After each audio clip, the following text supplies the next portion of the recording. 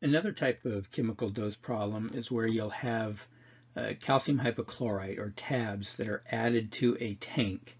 And after adding a tab or so many tabs, you end up with a certain concentration.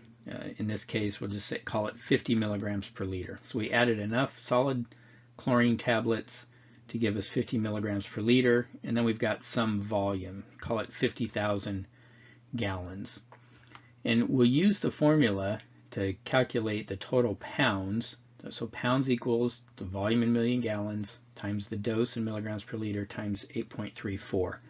And the key to solving this type of problem is to calculate how many pounds of chlorine are added per tablet. Because what they'll do is they'll tell you, you added so many tablets to a certain volume and got a certain dose. How many of those do you need to get a certain dose in this other tank? Okay, so what we want to do is we want to calculate how many pounds per tablet added, and then we can just use a ratio to solve the second part of the problem. So let's take a look at how this problem might read. If one calcium hypochlorite tablet added to 500 gallons of water results in an increase of 100 milligrams per liter of chlorine, how many tablets are required to dose a 50,000 gallon tank to 50 milligrams per liter? Okay, so we're looking for the total number of tablets to go into this 50,000 gallon tank to give us 50 milligrams per liter. Okay, we know that one tablet added to 500 gallons gave us 100 milligrams per liter. So that's scenario one. One tablet into 500 gallons gave us 100 milligrams per liter. So if we want to calculate how many pounds for every one tablet added, we just use this formula. So we'll take our 500 gallons and we're going to divide it by 1,000,000. Okay, 500 divided by 1,000,000 will convert this 500 gallons to mg, or million gallons.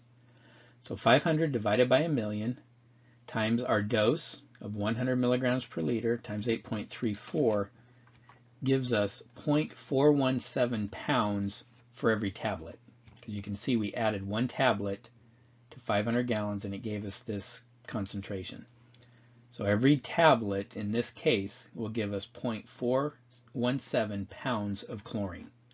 Well, now that we know that, we can use this second set of numbers to calculate how many tablets.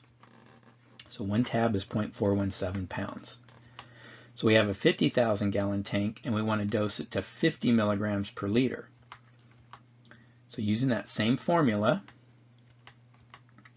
we're going to take 50,000, divide it by 1,000,000, multiply it by the desired dose of 50 milligrams per liter times 8.34, and that gives us a total pounds of 20.85. So if each tablet added gives us 0.417 pounds, and we need a total of 20.85 pounds, we can divide this 20.85 by 0.417, and that will give us the total number of tabs.